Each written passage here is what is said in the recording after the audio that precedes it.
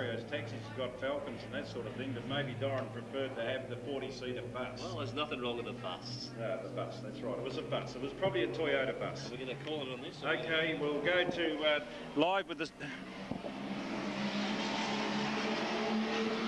Turn it off. Okay, the street stock are on the job. I thought the mic was turned off.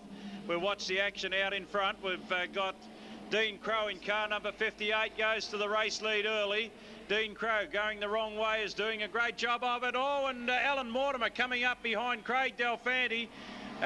Just about drove straight into him, but backed off right at the right moment. So Mortimer goes up into second place now underneath Delfanti, who's back to third. We go then back to Wes Reed. On the outside of Wes Reed is Brad Phillips from down Albany Way, then Peter Barr, and at the rear of the field, Jeffrey Genev in car number 11.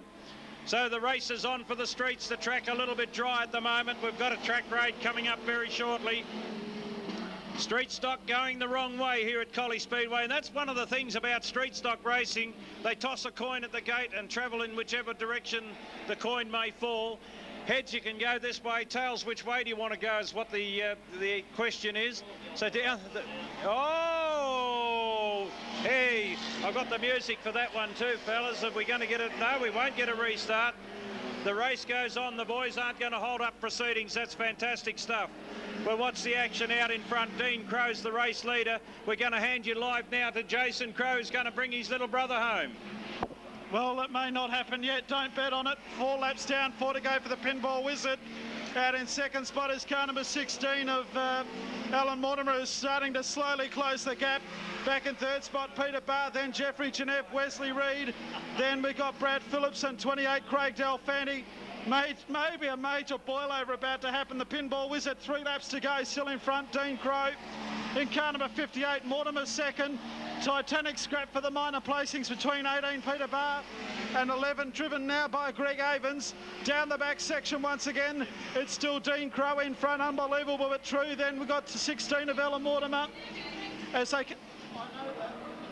they come out of turn number 4 with 2 laps to go. Dean Crow still in front, Mortimer in second spot, Jeffrey Genev in third, and then back to Peter Barr in fourth. Well, Dean Crow is in front, but Mortimer has closed the gap, but with only 1 and a bit laps to go, maybe the Pinball Wizard's going to bring home the pizza.